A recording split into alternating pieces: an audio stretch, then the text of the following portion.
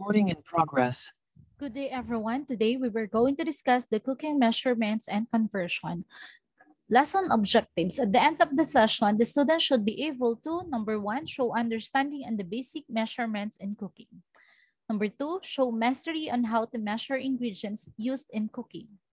Number three, show understanding of basic conversions used in cooking. Number four, show mastery on converting ingredients used in recipes. Number five, familiarize common abbreviations, equivalents, substitutions, cooking terms, oven temperatures, and test for doneness in reading and following a recipe. Okay, so let's start. So why it is important that you learn how to measure the ingredients properly?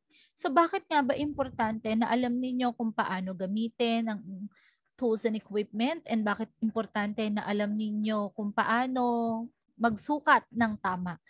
Because sabi nga dito, learning how to measure ingredients is essential when you are learning how to cook.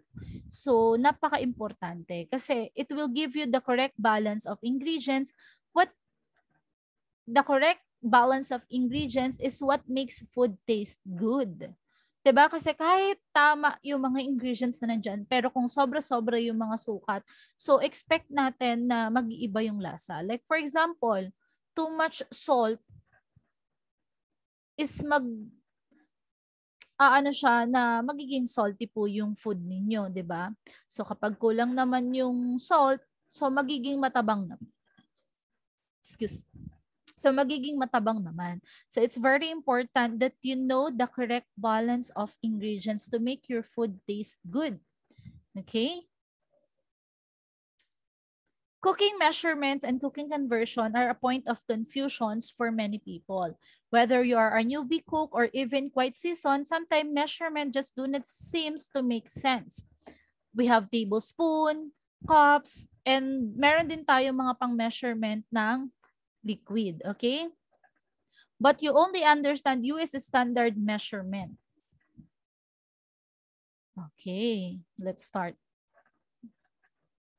to this one. Okay, professional cooks make it look so easy by just throwing in a dash of this or pinch. Pag sinabi natin pinch, parang isang kurot lang ng ingredients. Okay, when we say pinch of pepper, so parang isang kurot lang yun ng pepper. But they have the experience and the pel for measuring without always having to use the exact measuring tools. When you are learning how to cook, it is best to try to be precise with all your measurement. So, yung iba kasi, porket marunong na silang magluto, madalas, hindi na sila gumagamit ng measuring tools. So, totoo yan, lalo na sa mga ibang industry. But, it's important talaga para standard ang lasa na lagi tayong gagamit ng mga measuring spoon and measuring cup. So, the three basic tools used to measure ingredients in cooking. So, what are those three measuring tools that we use? First one is the measuring spoon. So, ito yun. Maliit, papalaki. A measuring spoon is a spoon used to measure amount of ingredients, either liquid or dry. So, pwede tong pang liquid, pwede rin siyang pang dry. Sometimes, it can be made of plastic, metals, and other materials. And it also have different sizes. May teaspoon, may tablespoon. What are the basic size of measuring spoons? Come with 5 spoon. So, ano-ano yon? 1/8 teaspoon, 1/4 teaspoon, 1/2 teaspoon, 1 teaspoon.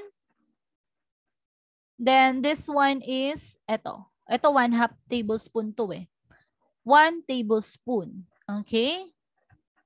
So madalas 5 lang yung set, wala tong 1/2 tablespoon. So kaya dapat matututo rin kayo kung paano pag walang 1 tablespoon? So, anong pwede ninyong gamitin sa mga to?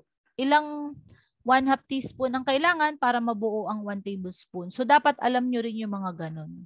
Okay? Para hindi kayo aasa sa ganito. Kasi, there is some scenario na minsan walang 1 tablespoon, 'di ba? Kulang yung mga spoon. So dapat alam nyo rin kung ilan ang teaspoon na kailangan para mabuo ang isang tablespoon. Okay, the next, take note this measuring spoon can be used in liquid or dry ingredients. The next one is dry measuring cups. Kapag dry ang ingredients, this kind of measuring cups ang ating dapat gamitin. Kapag liquid ingredients, iba po ang measuring cups na ginagamit natin. Kasi this one is created for measuring dry ingredients. Kaya siya tinawag na dry measuring cups. A dry measuring cups is used for measuring solid cooking ingredients like what? Like flour, sugar, oats, and etc. Sometimes it's made from plastic or metal and usually set po siya. It includes various measurements. May 1 cup, may 1/2 cup, 1/4 cup. So, depende po. Parang kagaya lang din po siya nung sa measuring spoon po natin. May mga iba't ibang sizes din. Actually, makikita nyo naman yan. Ayan, nakalagay sa ganito. Kaya minsan dito sa gilid nakalagay. O, paano siya ginagamit? When using a dry measuring cup, the capacity is measured to the level top of the cup. So, ang pinaka maximum capacity niya sa pinakaibabaw ng cup. At dapat yung measuring cup ninyo is nakalagay siya sa table na maayos kapag magme-measure kayo para at least pantay, hindi yung table na tabingi kasi hindi magiging pantay yung pagsukat ninyo. So, importante rin yun. At hindi nyo dapat inaangat yung measuring cup para titignan. Ilalapag po siya sa table na pantay, tsaka nyo po titignan kung okay na. Kapag brown sugar, pwede nyo po siyang ipak. Kapag ka naman white sugar, as is lang po, hindi po siya idinidiin. I will provide some additional educational video para at least mas makatch up ninyo yung sinasabi ko, okay? Then, kapag may excess dito sa ibabaw, you can use steel spatula to scrape yung excess para at least pantay yung ibabaw, pantay ang sukat. Okay? Then next, we have liquid measuring cups. Ito yung sinasabi ko. This one is especially formulated for liquid measuring. So like for example, oil, milk, water. So ito dapat ang ginagamit natin. Uulitin ko. This one is for dry measuring cups, okay? And this one is for liquid measuring. Kaya dapat pag mga liquid yung mini-measure ninyo, ganito talaga dapat yung ginagamit ninyo. Usually, it's made from glass. Okay? So, same lang din. Dapat ilalagay nyo siya sa table na maayos, na pantay, at saka nyo siya lalagyan para at least mami-measure ninyo. May label naman yan. Ayan, ito, kung mapapansin ninyo, para may mga guhit, yan yung mga sukat. Para at least talagang pantay siya. Always look at eye level, but do not hold the cup to your eye level. Hindi nga, yung kagaya nga na sinasabi ko, yung inaangat ninyo, tas sisilipin nyo siya, kapantay sa mata nyo, hindi. Kailangan nakapatong siya sa table, then tsaka nyo titignan kung sukat na ba. Diba? Para guaranteed yung sukat na makukuha ninyo.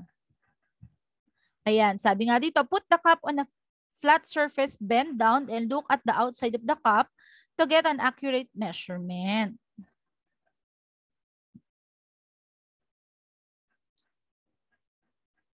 Okay, the next.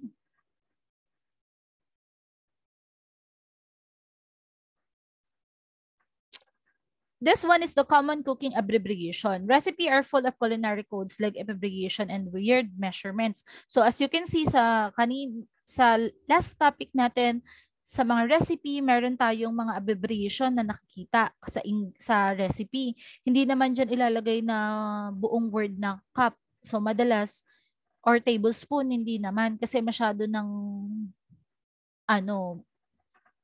sisikip ang recipe. So, madalas, abbreviation po yung ginagamit natin sa ating mga equipment and ingredients. Okay?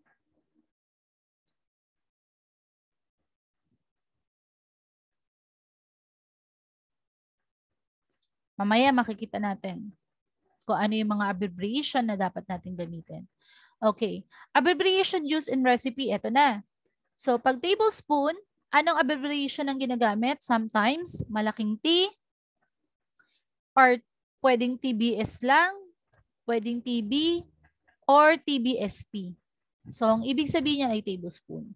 So, sa susunod, once na may nakita po kayo na abbreviation sa recipe na nakalagay, to example, ito. Nakalagay ganyan.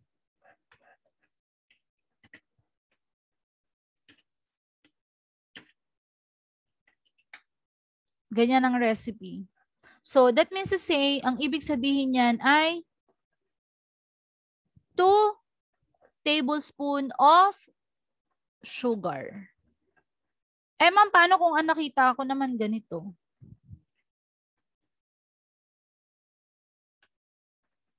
Eh, ang alam kong abbreviation po ng tablespoon is TBSP. So, dito, pinag-aaralan nga natin what are those other abbreviation that can be used in recipe. So, pagka TBS, 2, ibig sabihin ulit yan, tablespoon pa rin yun of sugar. Kasi, abbreviation ng tablespoon ay TBS. Pwedeng TB, pwedeng TBSP. Okay, clear? The next one is teaspoon. So, ang abbreviation niya ay TSP or small t. Okay, then kapag cup naman, capital C or small c. Spec, SPK, bushels, BU, peck, PK. Tatandaan niyo yan, ha?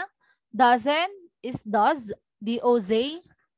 Few grains, FG. So may tuldok, F tuldok, G tuldok. Okay? Few grains ang ibig sabihin.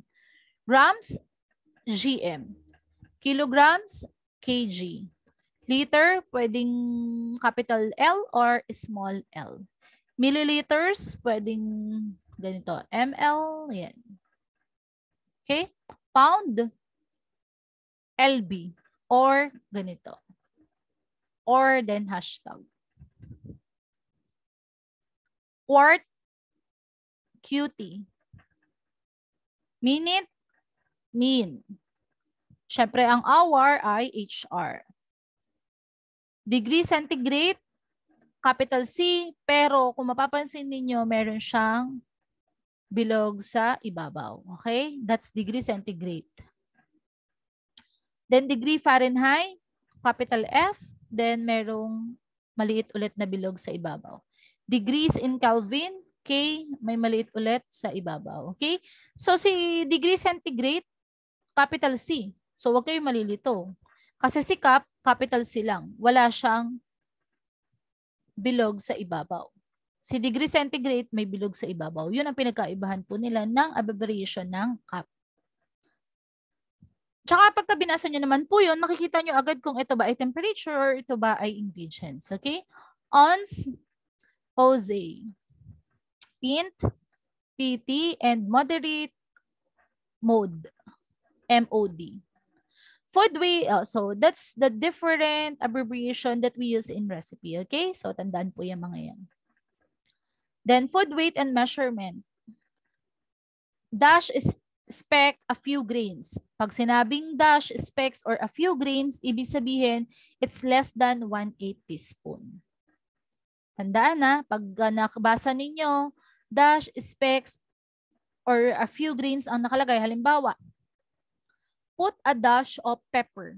So, ibig sabihin, maglagay ka ng less than 1/8 teaspoon ng pepper doon sa niluluto mo. Kasi yun ang ibig sabihin ng dash specs a few grains. Less than 1/8 teaspoon. Next. 3 teaspoon is equivalent to 1 tablespoon. Ito given na yung mga ibang conversion dito.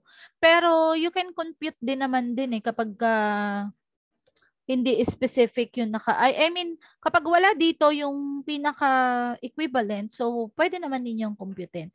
At least alam ninyo yung pinaka-basic para pag mas malaki yung ingredients, kukumputin nyo na lang. 3 teaspoons equivalent to 1 tablespoon. 16 tablespoon equivalent to 1 cup. So, ibig sabihin, Kung wala kayong 1 cup, para mabuo nyo yung example, may ingredients kayo na kailangan. Then wala kayong 1 cup. So, pwede nyo itong gamitin, 16 tablespoon. Kasi ang 16 tablespoon ay katumbas naman ng 1 cup. 8 tablespoon is 1/2 cup. 4 tablespoon is equivalent to 1/4 cup. 5 1/3 tablespoon equivalent to 1/3 cup. Ayan, so on and so forth. 8 ounce, 1 cup, 1 cup, but liquid po yan, hindi dry ingredients, okay? 1 jigger is equivalent to 1.5 ounce. 2 tablespoon is equivalent to 1 ounce. Kasi depende sa conversion eh. Kung liquid ba or dry yung i-convert ninyo. Okay, so 1/2 pound butter is equivalent to 1 cup or 2 stick. 1/4 pound equivalent to 1/2 cup or 1 stick. So, yan yung mga ibang example ng ating equivalent, no? From teaspoon to tablespoon, from tablespoon to cup. So, yan.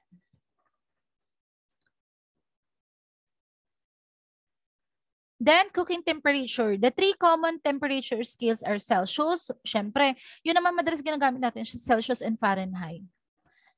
Madalang naman yung Kelvin, pero madalas Celsius and Fahrenheit. So, meron tayong tatlo. Celsius, Fahrenheit, and Kelvin. Each scale has its uses, so it's likely you'll encounter them and need to convert between them. Fortunately, the conversion formula are simple. So, ito yung pinaka-formula natin. Celsius to Fahrenheit. 9/5, tapos kung ano yung given na Celsius plus 32 is yun yung Fahrenheit.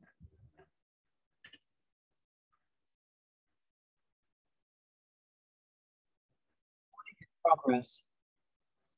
Okay, dito sa conversion natin, magpo-provide na lang ako ng separate video for this para at least mas makuha ninyo. But example, yung Kelvin to Celsius, pero ito yung mga formula. Okay? So like for example, ang 1 Celsius is equivalent to 33.8 Fahrenheit. Paano nakuha? So ganito. Sample. Ito tayo. 1 Celsius.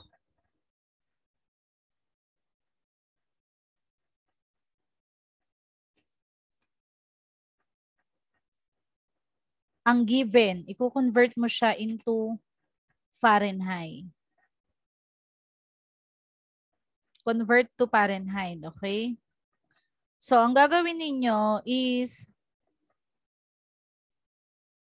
ganito. 1 Celsius times 9/5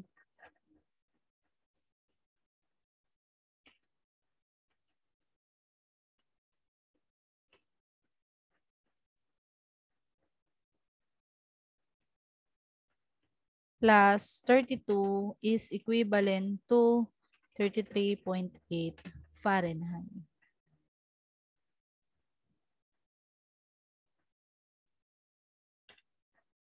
Dapat may calculator kayo para masusundan ninyo.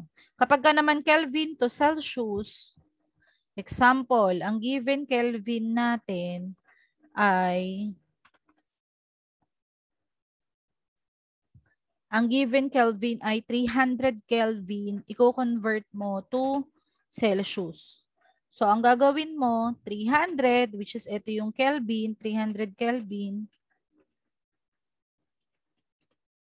minus 273 to get the Celsius. Okay? O, hanap tayong calculator. Ayan. 300 Kelvin minus 273 is equivalent to 27 Celsius. Ulit ha. Sorry. 300 Kelvin ang given. I-convert mo siya into Celsius. So, yung Kelvin, minus 273 lang para to get the Celsius. Okay? So, ulit. 300, yun yung given na Kelvin minus 273. So, ang Celsius niya ay 27 Celsius ang equivalent. Okay?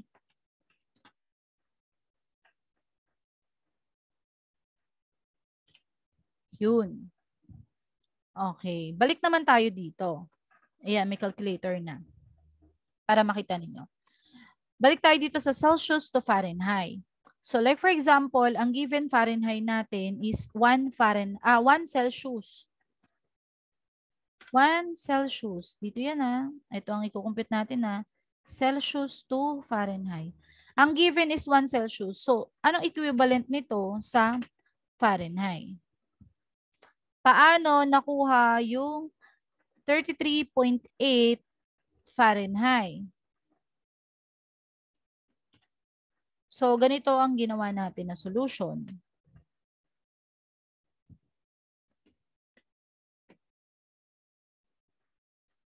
Ito ang formula, gagamitin natin. So, 1 is galing dito. Ayun, yung formula, okay? Pwede rin naman din ganito muna, 9/5 times 1, kasi yun yung given Celsius, plus 32. So, dun mo makukuha yung 33.8.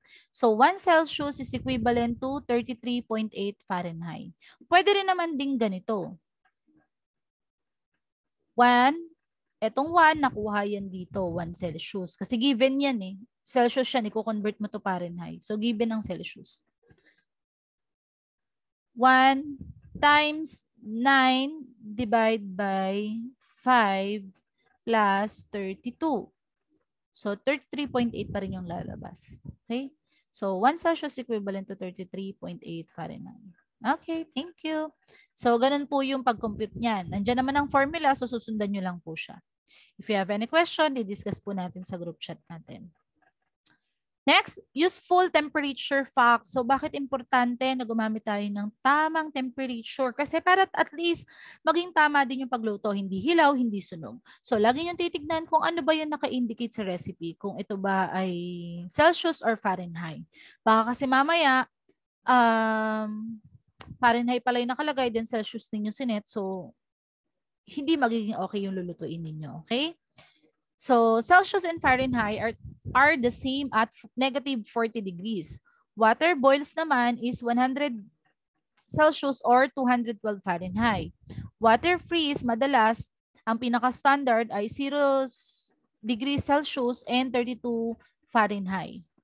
Absolute zero is 0K. Celsius and Fahrenheit are degree scales. The degree symbol is not used to report temperature using the Kelvin scales.